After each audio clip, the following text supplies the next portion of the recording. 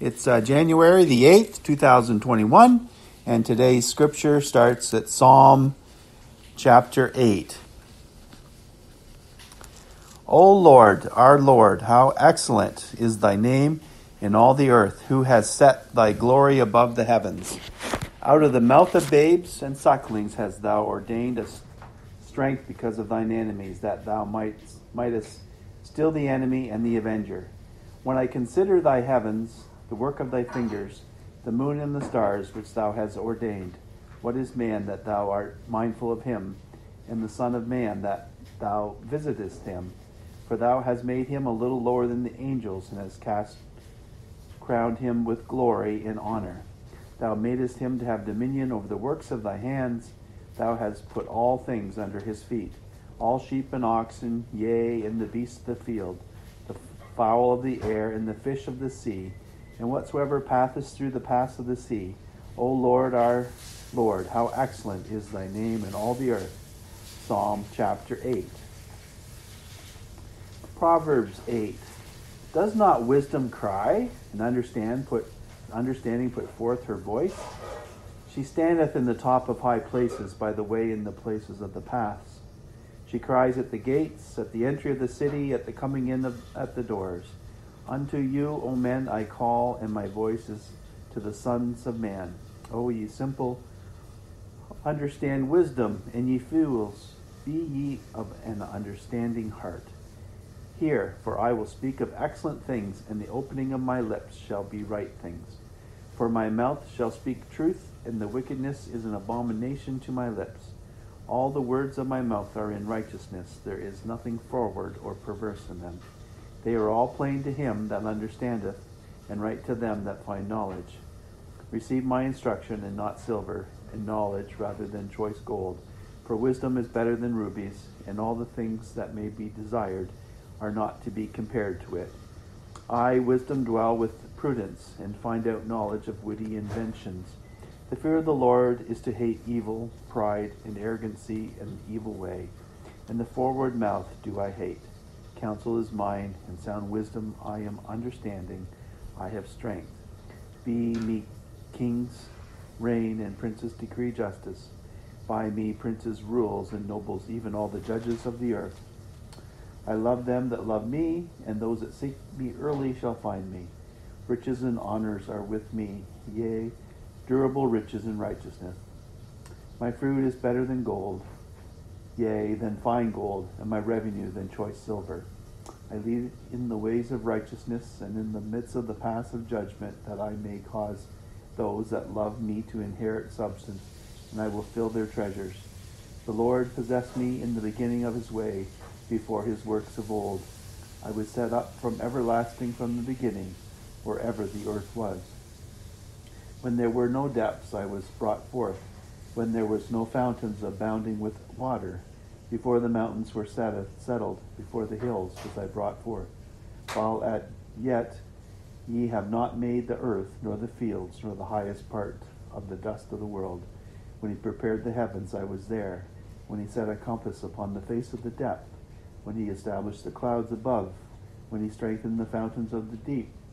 When he gave to the sea his decree that the waters should not pass his commandment. When he appointed the foundations of the earth. Then I was by him, as one brought up with him, and I was daily his delight, rejoicing always before him, rejoicing in the habitable part of his earth, and my delights were with the sons of men. Now therefore hearken unto me, O you children, for blessed are they that keep my ways. Hear instructions, and be wise, and refuse it not. Blessed is the man that heareth me, watching daily at my gates, waiting at the posts of my doors. For whoso findeth me findeth life, and shall obtain favor of the Lord. But he that sinneth against me wrongeth his own soul. All they that hate me love death. Proverbs chapter 8. Now we'll go over to Revelations chapter 8. And where is that in here? Shouldn't be too hard to find. There we go. And when he had opened the seventh seal, there was silence in heaven about the space of half an hour. And I saw the seven angels which stood before God, and to them were given 7 trumpets. And another angel came and stood at the altar, having a golden censer, and there was given unto him much incense, that he should offer it with the prayers of all saints upon the golden altar which was before the throne. And the smoke of the incense which came from the prayers of the saints ascended up before God out of the angel's hands. And the angel took the censer and filled it with the fire of the altar and cast it into the earth. And there were voices and thunderings and lightnings and an earthquake. And the 7 angels which had the 7 trumpets prepared themselves to sound. The first angel sounded, and there followed hail and fire mingled with blood, and they were cast upon the earth. And the third part of the trees was burnt up, and all the green grass was burnt up. And the second angel sounded, and as it were a great mountain burning with fire was cast into the sea, and the third part of the sea became blood. And the third part of the creatures which were in the sea and had life died, and the third part of the ships were destroyed. And the third angel sounded. There fell a great star from heaven, burning as it were a lamp, and it fell upon the third part of the rivers and upon the fountains of waters. And the name of the star is called Wormwood. And the third part of the waters became wormwood, and many men died of the waters, because they were made bitter. And the fourth angel sounded, and the third part of the sun was smitten, and the third part of the moon, and the third part of the stars, so as the third part of them was darkened, and the day shone not for a third part of it, and the night likewise. And I beheld, and heard an angel flying through the midst of heaven, saying with a loud voice, Woe, woe, woe to the inhabitants of the earth, by reason of the other voices of the trumpets of the 3 angels, which are yet to sound. Now, on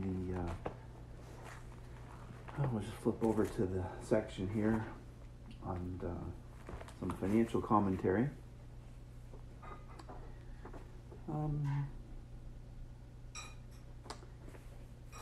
In here it talks about when the world is shaken, God will supply your need according to his unlimited resources.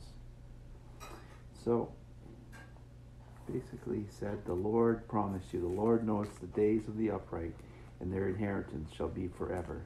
They shall not be ashamed in the evil time, and in the days of famine they shall be satisfied. God promised that in the days of famine you will be satisfied. The word satisfied in this verse is translated from the Hebrew word saba, which means to fill, to satisfaction, to be full, to have plenty. As you walk in covenant relationship with God, he will manifest his power on your behalf. And when the world is thrown into turmoil and people everywhere are in despair with no place to turn, God will supernaturally intervene on your behalf and supply your need. He will satisfy you not according to the world's resources, but according to his unlimited resources.